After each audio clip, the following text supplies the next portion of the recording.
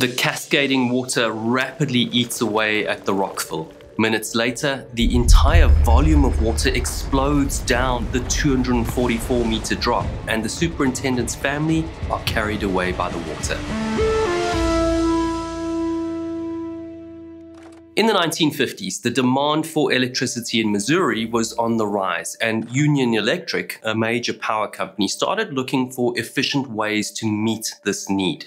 Elevation in Missouri ranges from 250 meters above sea level to 540 meters at the peak of the Taum Sauk mountains in St. Louis. Union Electric thought hydroelectric power would provide the best source of reliable electricity in this terrain. Hydroelectric power harnesses the energy of flowing water through turbines, which convert kinetic energy to mechanical energy. The mechanical energy of the spinning turbine is converted into electrical energy using generators. But there aren't any natural rivers to fill a dam in the area, and so they turned to an innovative solution called pumped storage. Although hydroelectric had been around since the 1850s, it wasn't until 1907 that pumped storage came into use in Switzerland. The concept is straightforward and effective. Water is pumped from a lower reservoir to an upper reservoir during off-peak hours when demand for electricity is low and cheaper to produce. Later, during peak demand hours, this water is released downhill through turbines to generate electricity, providing a quick and powerful energy boost to the grid.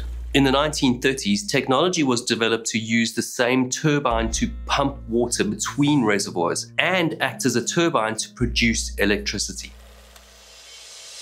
After surveying several locations, Union Electric chooses Prophet Mountain in southeast Missouri. The rugged and elevated terrain of Prophet Mountain provides a steep natural drop, perfect for generating energy with water and gravity. In 1960, construction begins on the Taum Sauk pumped storage plant, with the lower reservoir built along the east fork of the Black River and the upper reservoir at the top of Prophet Mountain, about 244 meters above the lower reservoir.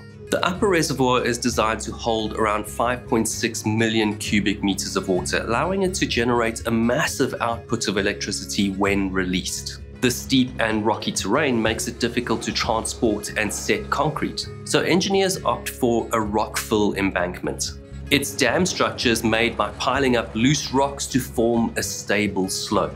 Huge rocks and stones are placed at the base and stacked in layers to build up the embankment's shaped slope, which can distribute the water pressure evenly. The embankment is then lined with a concrete cover on the reservoir side called a facing, which will help prevent leaks. It acts as a barrier containing the water and protecting the inner layer of rock from erosion. But this method has a downside. Rockfill dams are prone to settlement, which means the rocks slowly shift and compress over time, creating low spots along the top of the structure. These spots, or low points, are vulnerable areas along the structure. To address this, a 3-meter concrete parapet wall is added along the top of the embankment to act as a protective barrier along the edge of the structure. This wall serves as a final barrier to contain splashing or rising water within the reservoir. The parapet wall has to be monitored and maintained because, like the rockfill, it's also vulnerable to settling. Uneven settling can create slight dips and valleys along the wall. In 1963, the Taum Sauk pumped storage plant is fully operational. The dam has the capacity to generate 350 megawatts of electricity, making it the largest pumped storage facility of its time.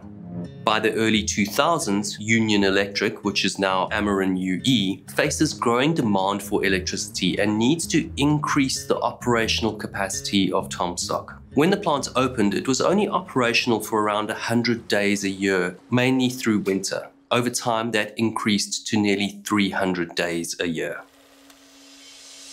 By the early 2000s, the Taum Sauk pumped storage plant is operating at almost 3 times its original capacity.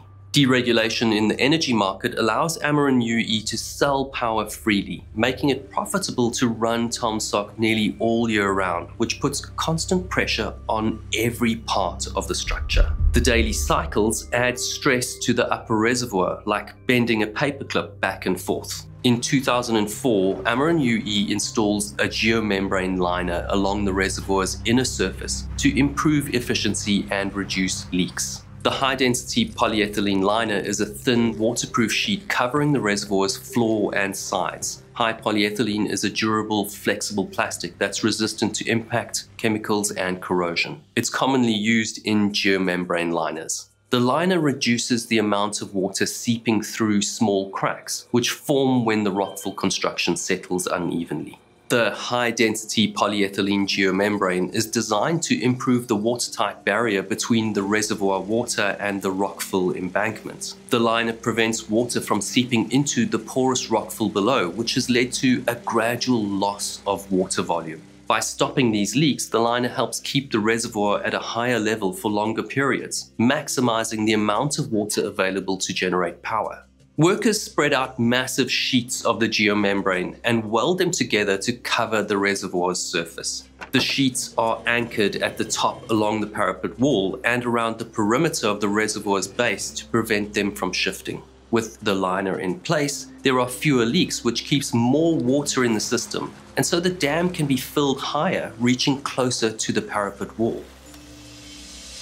There are some drawbacks. The liner adds additional weight and stress points along the embankment. This creates a new risk. The embankment, parapet wall, and monitoring the dam systems are under higher pressure than before, especially since water levels are now closer to the top of the structure.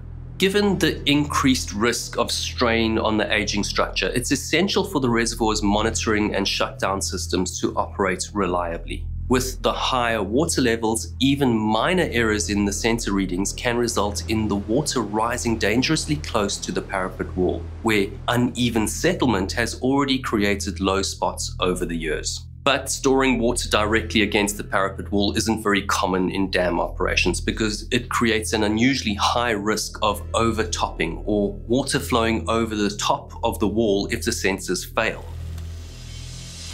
Most dams are designed with concrete spillways to direct any overflow safely down a predetermined path and release excess water from a reservoir. A spillway prevents water from overtopping the dam, but Taum Sauk doesn't have a spillway. To keep the reservoir safe, the plant relies on two main types of water level sensors: pressure transducers and Warwick conductivity probes. Pressure transducers are the main sensors installed along the reservoir slope to measure water pressure at specific points, converting that pressure into water level readings. The plant's control system uses these readings to keep the pumps running within safe limits. If the pressure shows that the water levels are too high, the system automatically shuts off the pump to stop more water being sent from the lower reservoir into the upper reservoir. During a routine maintenance check, engineers discover that several pressure transducers have detached from their mounts. The faulty sensors give inaccurate readings, and the reservoir's water level often registers lower than it really is, sometimes by as much as 1.3 meters. The false reading allows the pumps to continue filling the reservoir even when it reaches the parapet wall. As a backup system, the Warwick conductivity probes are positioned just below the top of the parapet wall to detect water by measuring electrical conductivity. If water comes within 0.6 meters of the top of the wall, the conductivity probes detect the water and send a signal to shut off the pumps. There's a 1-minute delay between the time the probe detects water and when it's activated. The delay ensures that the pumps don't stop for splashes of water. But in some areas where the wall has settled into uneven dips, the sensors are less than half a meter to the top of the wall. The delay and positioning means the probes can miss the high water mark in these low spots and allow the water to continue rising beyond the point where the system should shut the pumps down. On the 25th of September 2005, winds from Hurricane Rita reach the area, and water splashes over the parapet wall, briefly overtopping it. Ameren UE operators recognize the risk and reduce the maximum allowable water level slightly, which temporarily turns off the pumps. 2 days later, more water spills over the parapet wall, and the engineers and operators at Ameren UE can't understand why. They decreased the maximum water level, but the sensors still allow water to reach dangerously close to the top of the wall in the settled areas. One operator sends a memo to headquarters warning that repeated overtopping can erode the embankment, which could lead to a catastrophic failure. But instead of making immediate repairs, Ameren UE defer comprehensive fixes for around 6 months until spring, when routine maintenance is already scheduled. During maintenance, they'll calibrate the water level sensors and inspect the structural integrity of the embankment and parapet wall, then reinforce any areas of uneven settlement or low spots. They just need to get through winter when residents in the area use more energy to heat their homes.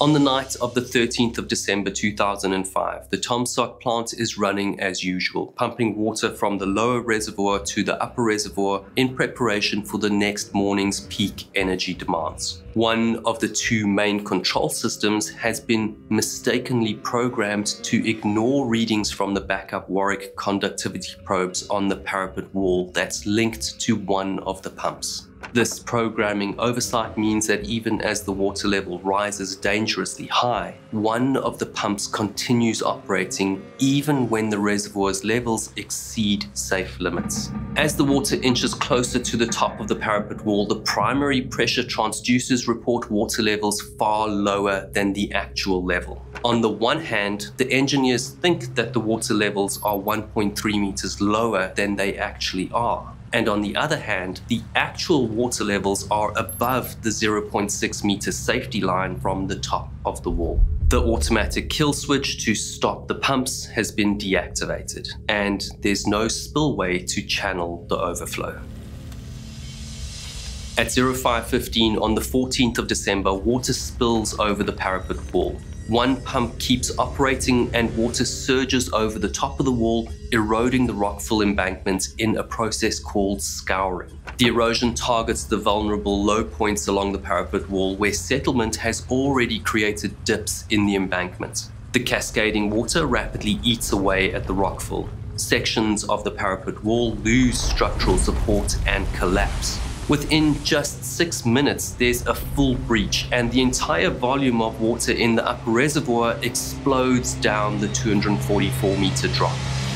The breach at the Taum Sauk Dam releases an overwhelming torrent down Prophet Mountain, transforming the peaceful landscape into a path of destruction. With almost 5 million cubic meters of water flowing at an estimated 4,250 cubic meters per second, the flood surges forward with incredible force. This release is roughly the equivalent of a major river flow, but in a narrow, steep descent that amplifies its power. The cascading water strips away layers of soil, creating scour holes, deep depressions carved into the mountainside where the water tears into the earth, leaving exposed bedrock in its wake. The force of the water uproots mature trees, boulders, and soil. The debris accelerates downstream and intensifies the destructive power of the flood. In Johnson's Shut-in State Park, the flood's path leaves deep gouges in the landscape, turning wooded areas into bare, rocky ground, exposing ancient granite formations buried under the soil for centuries. At the superintendent's residence in the park, the impact is immediate and catastrophic. Floodwaters pick up the house, sweeping it along with the forceful current nearly 400 meters downstream. Vehicles are lifted and tossed, battered and filled with silt. The superintendent's family are carried away by the floodwaters. They're injured and stranded among the wreckage, but they survive. As the flood continues down Prophet Mountain, it reaches Highway N, a key roadway in the area. The sudden influx of water submerges sections of the highway, transforming parts of it into a river. Cars and trucks are scattered and partially buried by the rushing water and debris. Culverts and drainage systems along the highway are overwhelmed and blocked. The force of the water bends guardrails and washes away sections of the road. In Johnson's Shut-ins Park, the flood significantly alters the park's natural water channels. Sediment and large debris collect in areas along the Black River, clogging sections and diverting water into new pathways. This channel migration shifts the path of rivers, leaving new pools, channels, and deposits throughout the park. The flood essentially changes the park's hydrology, creating new waterways, choking others, and turning the once clear riverbed into a muddy, debris-filled expanse. Search and rescue response teams arrive as news of the disaster spreads. Their initial priority is to locate and assist anyone in the flood path, especially in the downstream areas where the floodwater still poses a risk. The National Weather Service issues flash flood warnings, alerting residents and giving them a chance to evacuate. Despite the devastation, the national park absorbs most of the impact. There are no major towns in the direct path of the floodwater and no lives are lost.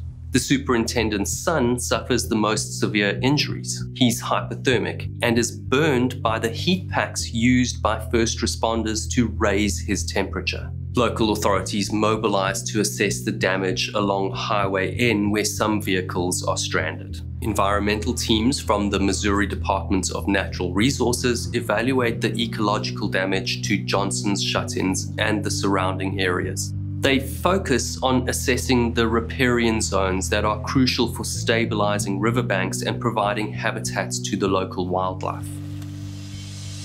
In the months following the disaster, the Federal Energy Regulatory Commission, which regulates the transfer of electricity, natural gas, and oil between states, launched an intensive investigation to determine exactly what went wrong. They recommended that future high-risk dams install redundant spillways, redundant monitoring systems, and they mandated regular sensor calibration and maintenance along with regulations for probes that are fully integrated into automatic shutdown systems.